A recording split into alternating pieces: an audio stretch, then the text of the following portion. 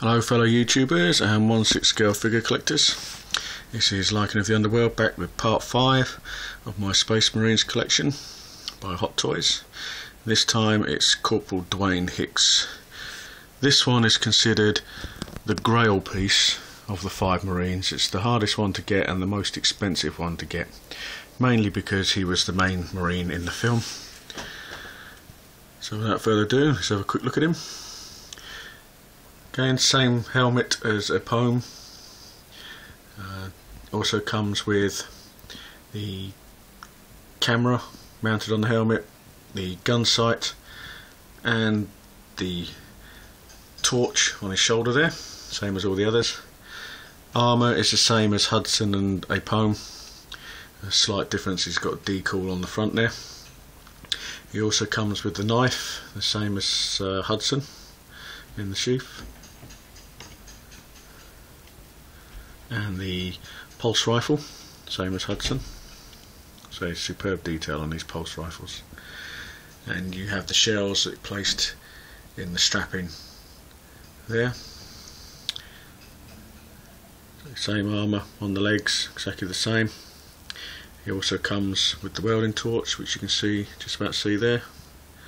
And he has the holster with the handgun on the side, same as the others. Turn him around. So this guy's got a few pouches placed on him on the belt, and he has the tracking device, which you can see there, which is slightly different. There's a tracking device just thrown over his shoulder, and the extra weapon this guy comes with is his shotgun, which is inside the shotgun sheath there, which he used as backup in the film when they couldn't use the pulse rifles to shoot the aliens with. Again, the helmet has got the guard on the back to protect his neck from attack. Superb figure, this one. This is probably my second favourite out of my Marines. I'd say Hudson's my favourite because he's just got a little bit more with him.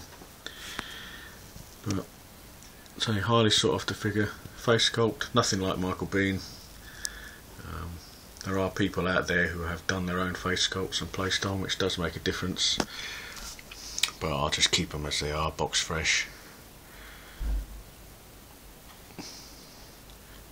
So, as I said in other more previous videos that I've just done, if Hot Toys do bring these out, I would say that this would be another one that they will release, hopefully with a better face sculpt for Michael Biehn. Said I possibly might sell these, as I said in the Hudson video.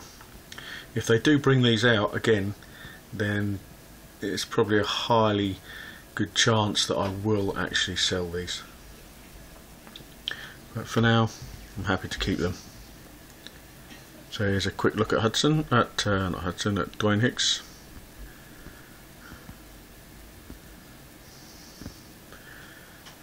So I don't think there's many people out there who have actually got all 5 of these. There's a few, but not many.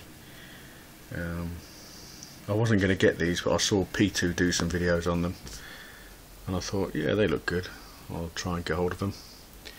And I spent probably about a year trying to find them at the right price on eBay. And that's where I got them from. They were all brand new in the box still. I've still got all the boxes. I've still got all the boxes of all of my figures, just in case I want to sell them at a later date. So there you go, superb figure. One of the holy grails of the old Hot Toys figures.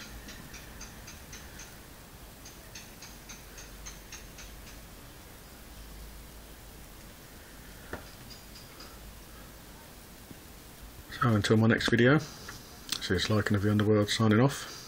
Please leave comments. Until then, catch you later.